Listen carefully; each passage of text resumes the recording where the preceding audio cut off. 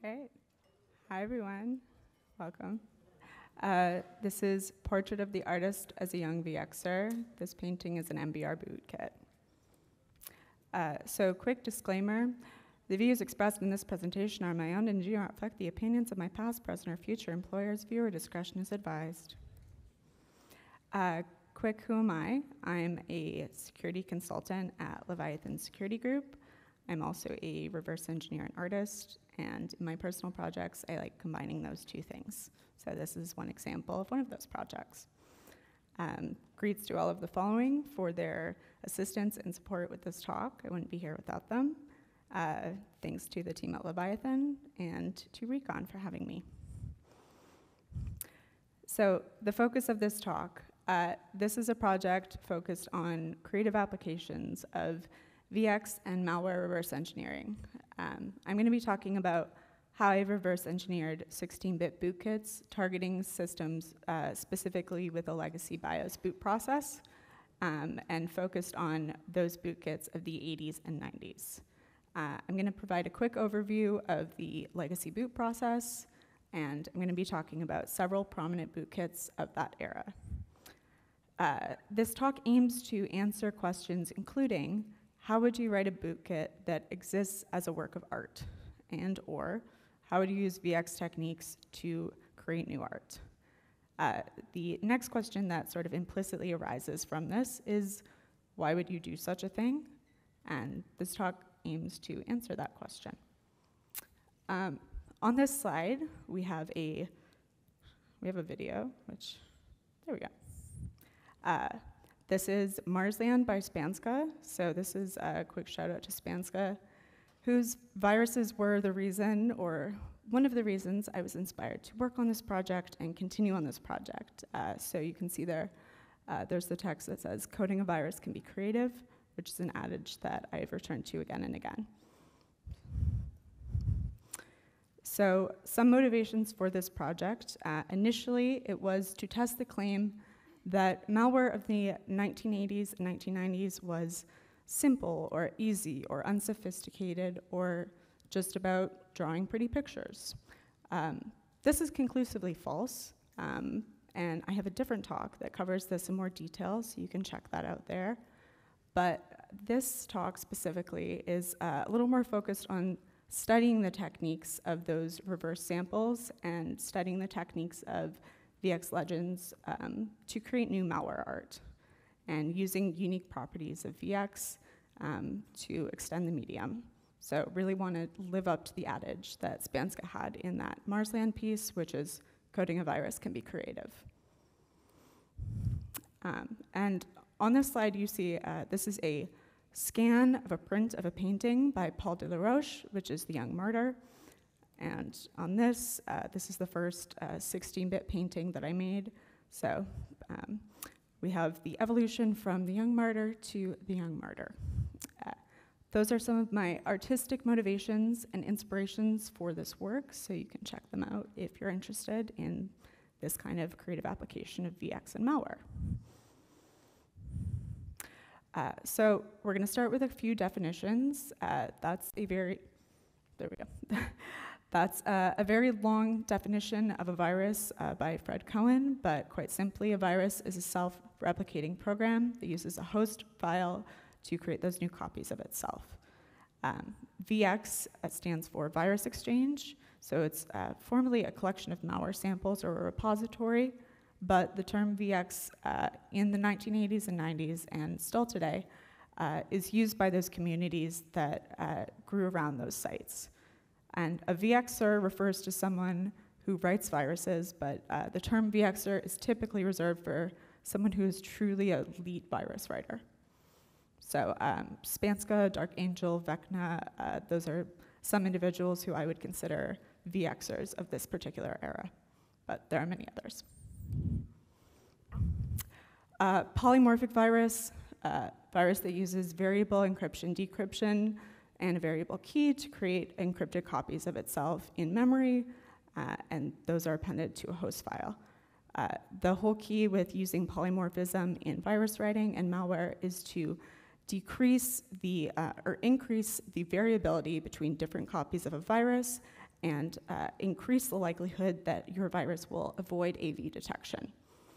Polymorphism as a whole means many forms, so it refers to a program that is self-modifying. In this case, polymorphism can apply to lots of different ways that a virus will alter copies of itself. So I'll talk a little bit about how I use those polymorphic techniques in my new work. A bootkit's a type of malware that infects a critical component of the OS boot process to install itself and maintain persistence, contrasted with a rootkit, which typically targets a very specific OS and a very specific OS version. A bootkit has a bit more of an OS agnostic vector for attacking and maintaining persistence on a target. Now, the last definition here, it's a little bit splitting hairs, but it's important to make the distinction. A boot sector infector is the earliest form of a bootkit, and it targets storage media that only had a boot sector. So it didn't target storage media that used an MBR, so only focused on infecting systems that use floppy diskettes. Really quickly, I'm just going to blast through some of these slides, but notable interrupts for DOS malware are on that slide, but we're focused on bootkits. And so legacy BIOS bootkits don't have OS-specific interrupts available to hook, so they only are able to use the ROM BIOS interrupts. So when we're looking at legacy BIOS bootkits, those are a few of the ROM BIOS interrupts that are available, but very frequently, all the bootkits that we're going to be looking at are going to be using int13, which targets disk services. This is just a quick diagram of how normally system calls are invoked on DOS. So that's there. And then a terminate and stay resident program is a feature of DOS that allows a user to install a persistent program in RAM, which bypasses the limitations of DOS being a single task OS.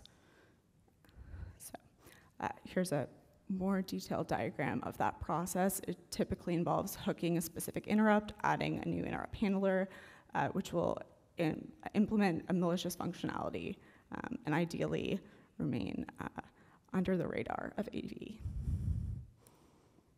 Okay. Really quickly, tour of the legacy BIOS boot process. Again, detailed diagram, but just to focus on the key features. The boot process in legacy BIOS goes with BIOS initialization, retrieval of either the MBR or the boot sector of a floppy, checking that the MBR, the boot sector, is valid, loading the MBR or the first sector of the active partition, more checks, and then loading that sector into a specified area of memory, which is OX7C00. Master boot record, you all probably know this, but just really quickly, contains the MBR code, the partition table of the 4 potential partitions, and then an MBR signature. The important thing to note here is that an MBR is limited to the size of 1 sector. So it's 512 bytes, and the MBR code is limited to 1 BE in hex, or 446. So if you're writing an MBR normally, you have a pretty limited space, but if you're writing an MBR targeting piece of malware, you have to be really, really slick about it. Okay, so what are the ingredients of a 16-bit legacy BIOS bootkit? Well, you need a malicious implant that targets one of these data structures of the pre-OS boot environment. So the MBR, it could be the partition table or the code, or other structures like the VBR or the IPL. You need a technique for going memory resident, which is typically done with a TSR. Again, installs a malicious interrupt handler, and then allocating adequate space. The typical technique that's done is using the BIOS parameter block to allocate a specified number of kilobytes in memory. And then you have a variety of stealth techniques, so you can have spoofing of calls for interrupts that you're hooking, saving a copy of the original MBR, and polymorphism. And then finally, additional features of legacy BIOS bootkits They operate in 16-bit real mode, and they had to target different storage media. So at this time, you could see floppies in a variety of formats, or you could see hard disks. So the most effective bootkits of this era would target as many as possible and have routines for effectively handling those different media. Okay, so now we're going on to our iconic bootkits of the era. So I'm going to start with Brain. Brain was the first PC virus. It was written in 1986. It's accurately described as a boot sector infector because it could only target floppy disks. Specifically, it could only target 360 kilobyte floppies. But it used a lot of really, really great techniques that were used throughout this era of bootkits, and then also later modified in more recent bootkit malware. So we have things like saving the original boot sector in a specified hidden area of the disk, and then memory residence with an int13 TSR. And there's a documentary about this virus specifically, if you're interested in learning more. Okay, so Stoned.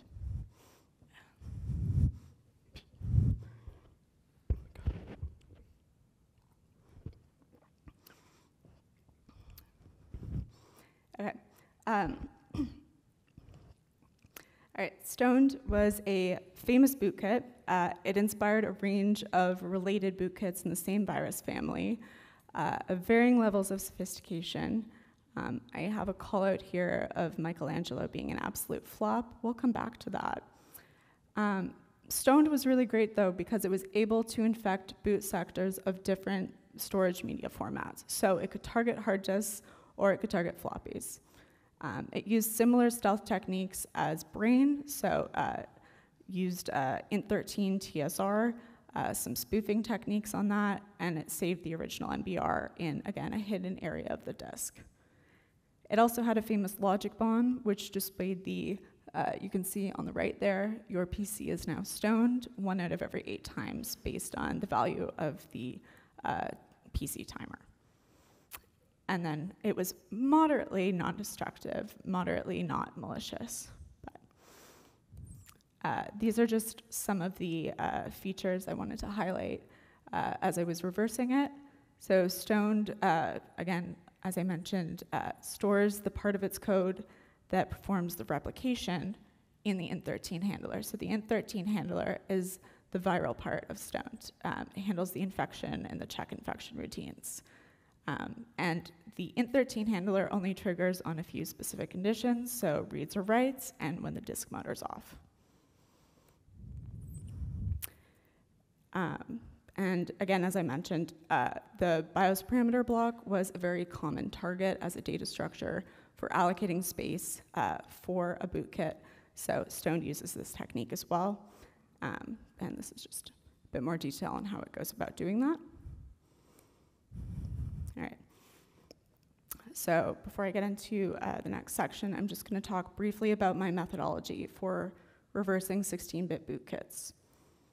So I start with preliminary research, which involves getting a lot of books, reading a lot of zines, referring to the peak literature of the time, static analysis using a variety of tools, Radare, Cutter, IDA-free, which had 16-bit support, and then reading the source files, which were using assemblers in range.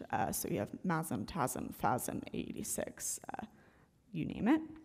So reading the source files and then modifying them to work with a different assembler, which is NASM, which is my assembler of choice.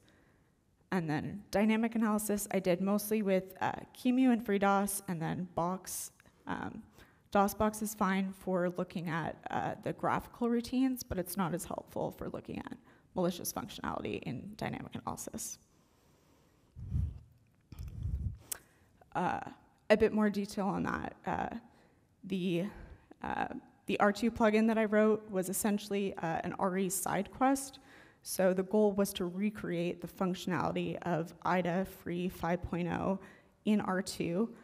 So on the left, you see the annotations of the interrupts in the disassembly, and then on the right, the Radari plugin that I wrote, which also automatically annotates the interrupts in the disassembly. One of my other techniques that I used for reversing was using more recent bootkits as a frame of reference. So the Stone bootkit, which was rewritten by Peter Kleisner and presented at Black Hat 2012, includes the entire MBR of the original Stone bootkit. So I use that for analysis as well. And then finally, we have rewriting my own viruses or bootkits, which was more productive in terms of how I was spending my time, rather than trying to modify all of the syntax of an original file.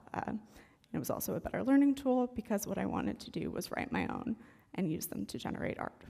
So this is another sample of a polymorphic virus I wrote. Okay, so now we're up to Michelangelo. So Michelangelo was a spooky ripoff of Stoned. It caused a massive panic. It was featured in a lot of news broadcasts and media because of the functionality of the logic bomb. So while Michelangelo was almost identical to Stoned, the thing that it did in changing the logic bomb was on Michelangelo's birthday, so March 6th, it would overwrite the disk and just fill it with garbage. So it was more malicious, more destructive, and there were aspects of it that I think were improvements on Stoned, but this logic bomb and the fact that it uses Michelangelo's name, I was disappointed by it. I thought Michelangelo deserved a better bootkit, so I wanted to write one. But in terms of features that were improvements, it improves the code structure and the flow, removes redundant code, and it simplifies certain functions. And it also has a smaller total size, which again is really key when we're talking about MBRs. Those are just some of the resources I used while reverse engineering Michelangelo. And I put reverse engineering in quotes here because the process was a lot of reading the assembly files and then using that knowledge to write my own. So again, based on the preliminary research I did, this was a bit faster. So this is the overview of the features that I wanted to implement in my new Michelangelo bootkit. So I wanted to combine the best techniques of Stoned and Michelangelo to write a better one. I wanted to use the techniques of writers like Spanska to create sprites, animation, and really encapsulate this concept of VX writing as art. And then use techniques of other VX writers who are very prominent of the era for flair. And flair here means polymorphism. Challenges of bootkit art. This is a very long and verbose slide. But the TLDR here is I wanted a sprite that was large enough to show the details of the original image that I was feeding in, but it was still small enough to fit in the free regions of sectors on a disk. Eventually, I decided on 128 by 80 as the sprite size, so that's what it ended up being. Okay, so more details on the functionality. So we need an int13 handler, again, because it's disk reads and writes, disk operations, it's targeting that critical component of the boot process. I adapted it from a different demo TSR that I wrote. I wanted to use polymorphism for both the graphics routines and then for some simple encryption decryption. I thought polymorphism would be an interesting way to modify the resultant images, so that's what you're gonna see in a sec. It replaces the original MBR with the VX MBR, and then it saves the original on free sectors on disk. So the side note here is I've only tested this on an emulator setup. I don't have real hardware. So if anyone here has an old machine that's sitting in your basement and isn't used and you would like to test any of these samples, please let me know. There's a graphical payload, of course, because it's Michelangelo. We have to really live up to his artistic legacy. And then it stores the graphical payload on sectors on the disk that are free, based on how fdisk worked and the fact that there was a range of free sectors between the MBR and the first sector of the active partition that you could use for whatever you like. So in this instance, it was roughly 62, 61, depending on how I created the image in QEMU. Okay, these are just some details on how I created the sprite. So on the left is the original image of a drawing I did, which is a drawing of a sculpture of Michelangelo. So Michelangelo did a sculpture called the Pietà, which is Mary and Jesus. I did a bunch of sketches of this, I scanned them, and then I used a Python script to downsample them and create this pixelated image on the right. Also used the Python script to change the bitmap into bytes, which I would just append to the code. And then we have, at the end, the sprite generation. We're now displaying the sprite with some VGA magic. So using everyone's favorite VGA mode 13, which is 256 by 320 by 200. So all the colors. Okay. So here's the demo that I have. Full disclaimer, the full demo with the bootkit functionality and the polymorphic art generation is not working. I think it's the int13 TSR. I was up until 3 debugging in QEMU, so I'll add it to the repo as soon as it's up. But for right now, this is an example of the polymorphism with the graphical payload. So.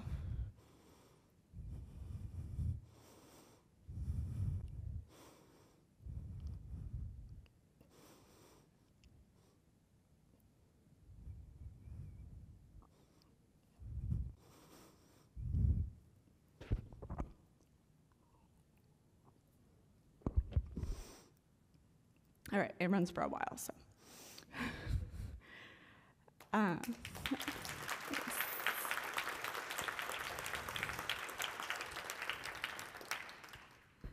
And on this slide, I've just included the resultant images of after 4 runs of it. So you can see after each generation, it's different, and that's because of the polymorphic routines in the payload, where it's altering the image that's displayed by doing different manipulations with the bytes. So it's adds and shifts and ors and what have you.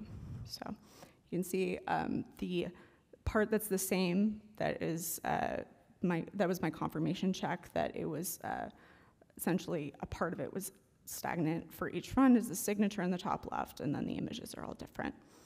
So. And I'm just going to conclude with some connections to modern bootkits. So DOS, of course, is dead, RIP, but systems that use legacy BIOS are not. RE techniques for working with or reversing 16-bit bootkits are equally applicable to 16-bit bootkits of different OSs, again, because of the more OS agnostic nature of the MBR and the legacy BIOS boot process. These techniques are also applicable if you're looking at RE or exploit writing for the BIOS specifically. So there's some resources there, some FRAC articles, and a really good book about BIOS disassembly and exploit writing. And then some other interesting applications I found were VGA targeting malware, so that's a really good presentation from 2012. And finally, the connection to UEFI. Obviously, it's not one-to-one. And UEFI, as I'm sure we all know, replaced legacy BIOS and offers significant security advantages, but it's not perfect.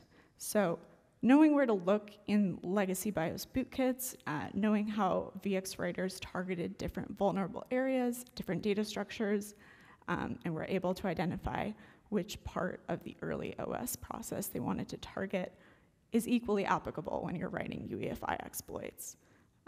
I found that this research has been really instrumental in making my UEFI targeting work so much better. So,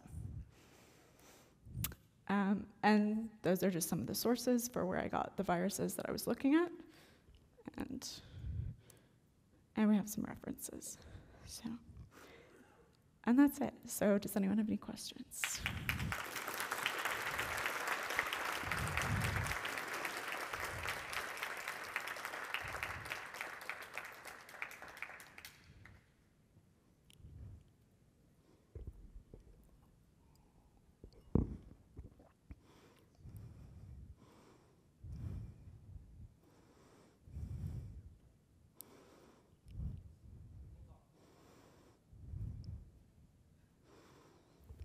Hello, hello. Okay.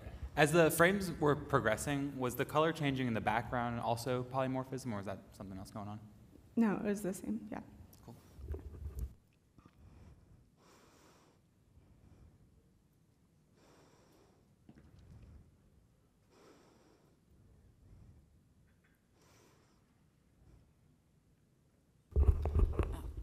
You said that you hadn't had a chance to run this on real hardware yet. What kind of system do you need to test something like this? So my current setup is I have a bunch of different VMs, and then I'm using emulators within those VMs. I guess you could do it equivalently natively, but QEMU for just creating the disk images. I have a script that will automatically write the payloads to the disk images if I don't feel like running them within the disk images and mounting and transferring over and everything. And then Box for debugging, because the debugger on Box is, I found most useful for this, especially for bootkit testing.